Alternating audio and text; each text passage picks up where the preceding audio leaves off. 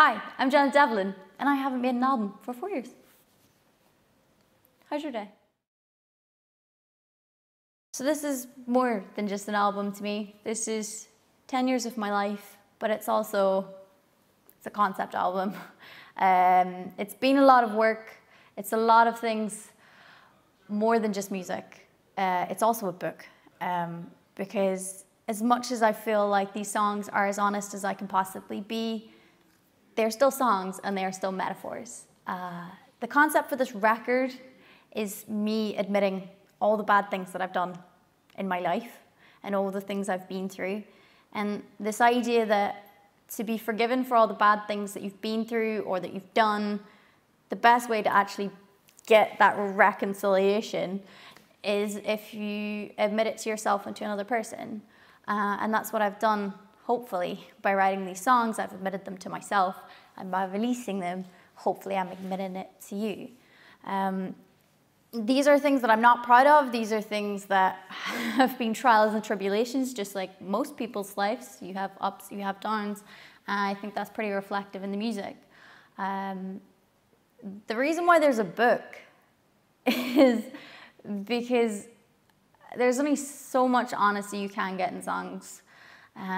So every chapter in this book unlocks every song, because you may portray your own versions of what these songs are about, but the book is the literal version of everything, the actual ins and outs, the nitty-gritty.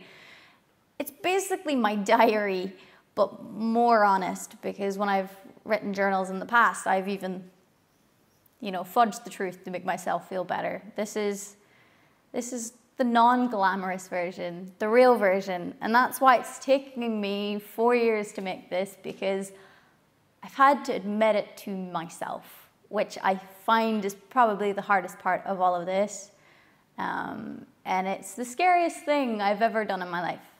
I'm sharing with you everything I've been through, everything I'm going through, and hopefully make myself a better person out of it, because I think that's what my purpose out of all of this is to become a better person and less like the person I was yesterday.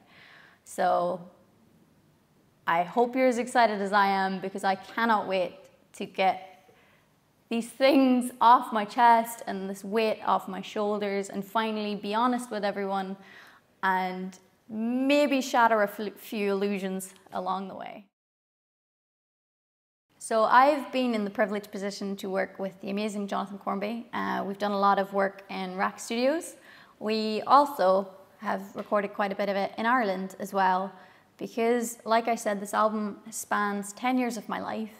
And when I was examining my life, a lot of it took me back to my home, to my roots, to where I grew up and the music I grew up listening to, be that, my rock music or my traditional Irish music or even pop music, because this is a contemporary album, but it's still got its earthy, natural roots and its Celtic roots.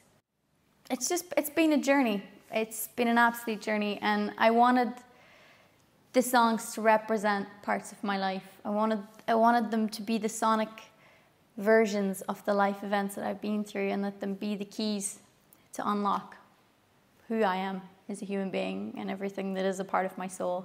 And you guys have been incredibly supportive and let me, make those little EPs, make those albums, but also let me make this alongside and work on this as I've been doing those things, because it's been a dream of mine, and I don't know if I would have been able to do this album if I'd gone down any other avenue apart from being independent. And that really does mean the world to me, that I've got to put the love, time and attention into this record as I've always wanted to. And hopefully that comes across and you enjoy it as much as I do, but aren't as scared about it because I'm terrified. So it's not just an album, it's not just a book. It's also some photography as well thrown in there. And that's why I'm here in a studio in North London. I wanted to create the photographic versions of these songs, of these concepts, just to explain it a little bit more, and also because it's a concept record and I can do what I want. So Insert B-roll.